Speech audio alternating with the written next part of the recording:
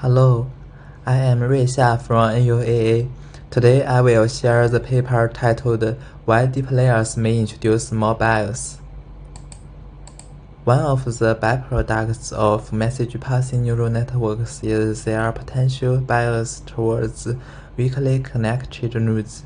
Let's begin with a simple example that illustrates that compared to the central nodes, marginal individuals face a greater challenge in acquiring task-related information in MPNs.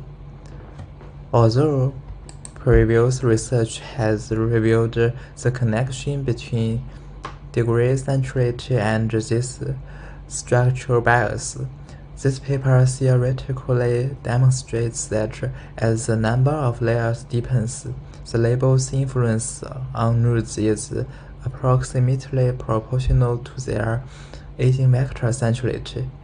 These slides present a case study of this correlation in commonly used datasets.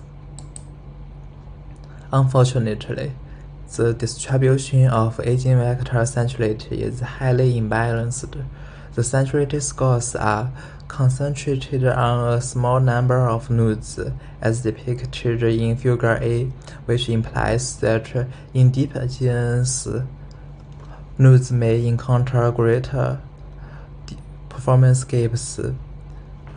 Hence, we are exploring the use of non-backtracking centrality to promote a more fair distribution of centrality scores and develop a corresponding graph neural networks based on this concept. That's all. Thank you.